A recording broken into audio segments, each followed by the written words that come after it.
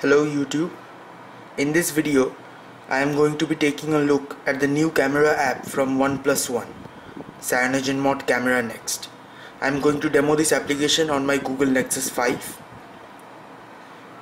Keep in mind that this application doesn't work on all ROMs. It works perfect on CyanogenMod ROMs, it works perfect on other CyanogenMod based ROMs, and it works on some other ROMs too. I am going to demo it on Mahdi ROM. Also, point to note, this app doesn't work on the stock ROM. So here, if you go to About Phone, you can see I am running the latest Mahdi build. Also here you can see the CyanogenMod camera app icon. Let's have a look at its properties first. You can see the package name, com.cyanogen.cameranext. Let's jump into the camera app.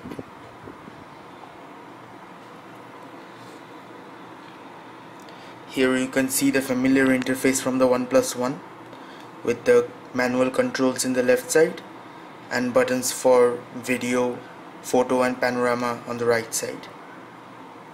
You have multiple manual controls. If you tap this circle, you have exposure, white balance. Here are some enhancement options like scene modes, night mode and other things. Also there is a countdown timer and geotagging. In full settings you have the resolution settings, the quality settings, burst mode, touch focus duration, focus mode, anti-banding. In video you have the resolution, time-lapse mode, video codec, audio codec. In general you have the option to take a photo by clicking the power button, the option to control zoom by the volume up and down buttons, and the left-handed mode for left-handed people. Here you can toggle to the front camera.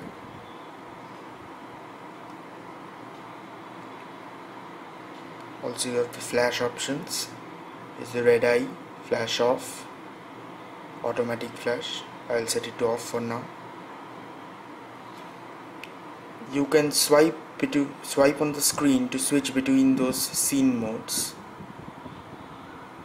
like sunset, steady photo, sports, snow, portrait, night, landscape, fireworks.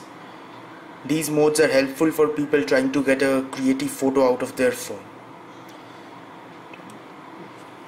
Now let's try to take a picture using the application. You can tap to focus and click the icon to take a picture. It's super fast. You can see it took the picture.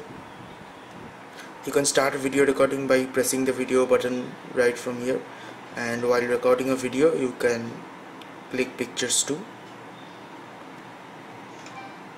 The panorama mode is self-explanatory. You just start the panorama and move your device around. Let's demo some scene modes. You have auto mode, action, beach, candlelight, fireworks. The fireworks mode uses a slow shutter. It's good for capturing the trails.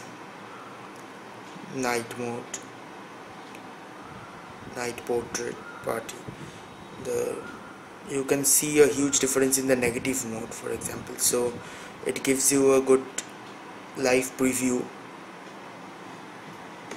The camera app is quite simplistic. It's not really filled with features, but it's a good application. It shoots very fast, and apart from that it looks good. This application should be bundled with CyanogenMod soon enough, I guess within 1 month or two, by the time the application is stable.